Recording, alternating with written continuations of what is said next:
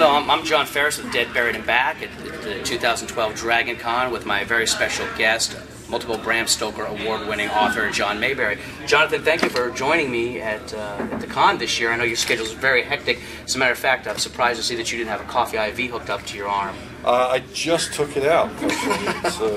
Is that where the bruising's coming from? Yeah, it is. The coffee IVs are a daily thing with me, and without those, I wouldn't be productive.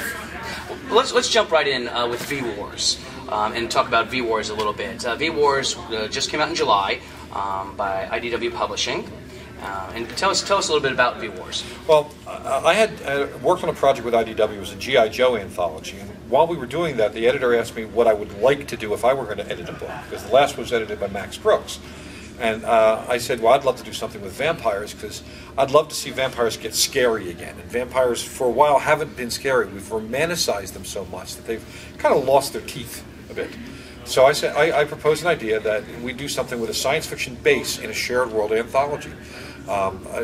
Melting polar ice releases a bacteria that triggers junk DNA, and that causes people to become, a portion of the population to become vampires, but the vampires from whatever culture they're from. So if they're Chinese, they become a Chinese vampire, and so on. And all the vampires in different world cultures are radically different, and they're scary in different ways. And I enlisted 7 other authors, Nancy Holder, Scott Nicholson, James A. Moore, Keith DeCandido, Gregory Frost, and Yvonne Navarro to bring the scary. And we come with an anthology, and IDW did a beautiful packaging job with it. It's a beautiful anthology, and it's my first as editor.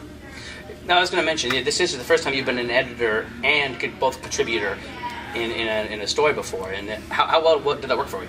It worked pretty well because since it's a shared world, I mean, first off, if it wasn't a shared world, I probably would not have a story in there. I'd probably just edit it. But because it's a shared world, the idea is they wanted me, IDW wanted me to create a storyline and kick it off and then hand the ball to other writers. And so I created the first story that kind of laid the groundwork for the science and for the cultural perspective. And then we handed it off, and we spent a lot of time, the different authors and I, we spent a lot of time in emails, Skypes, and chat rooms, knocking ideas back and forth so that we were telling stories that worked well with each other's, and without interfering with the individual creativity, because everyone has a different style and everyone brought a different energy to the game, and it worked beautifully. I was going to say, did you have any problems with any collaboration with the authors or their schedules or anything when you did work together? Well, they gave us a long lead time on the thing, and they're all busy writers, so there was a little bit of lag time in terms of getting all the stories together, but only because the writers are successful and busy. As far as getting along, we were having way too much fun. We were having a great time with this project, so we got along great. That's wonderful. Yeah. That's awesome. And so far so good with V-Wars. You like you said, you've kind of had so many different authors collaborating on it, and so many different ideas pouring into it. And I imagine there was a whole lot of material which you could not use and directions you wanted to go. Yeah, and authors we wanted to include. You know, originally I had wanted to do maybe 10 or 12 authors with shorter stories, but IDW was doing a lot of its anthologies with novellas instead of short stories, with the thought that with a novella, the writer has more time to develop characters, and the reader then becomes more invested in those characters and gets more of an attachment to the book, which is certainly good logic. A lot of other anthologies are doing that. But it left us with a lot of stuff still to do. So it's being pitched right now to TV, to Sci-Fi Channel. It's being pitched as a comic book, and we are certainly looking at the possibility of V-Wars 2, going further with it, because by no means have we reached the creative potential, the end of the potential for this. That's awesome. Well, I certainly enjoyed V-Wars, and I'm definitely looking forward to the next one. Changing subjects a little bit, Rotten Ruin. It's the basic book is in 6th printing, I understand. The paperback's in 6th printing. The hardback went through multiple printings first. Oh, wonderful. So it's a very popular book. It's a very popular series. The second in the series, Dust and Decay, won the Bram Stoker Award. That's in multiple printings in hardback, and it's about to go into paperback the same day that the 3rd book, Flesh and Bone, comes out. Tell us a little more about the series for some of the people that might not be familiar with it.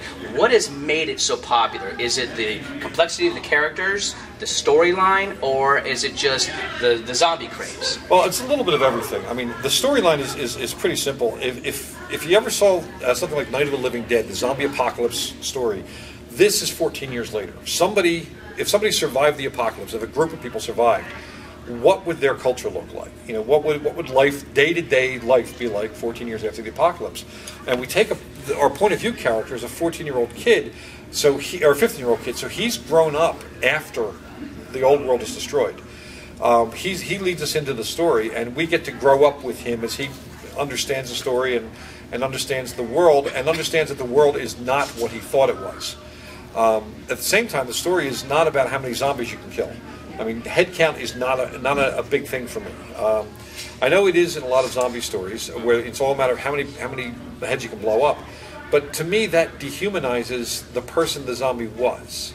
And each of these people each of these zombies that's out there is a victim. They were killed in horrible ways. They died in pain and alone. And to dishonor that, I think is just fundamentally wrong. So the story is really about what defines humanity and also the value of human life. At the same time, it's a story about two brothers who had lived their lives apart because of misconception, misunderstanding, who then find the truth, and the truth brings them together as brothers. And that's a huge part of the story, and a lot of people relate to that. They relate to the fact that sometimes you can be crippled and blinded by your own assumptions, and once you get past the assumption, you see the world differently, and sometimes that world's the one you really should and want to live in.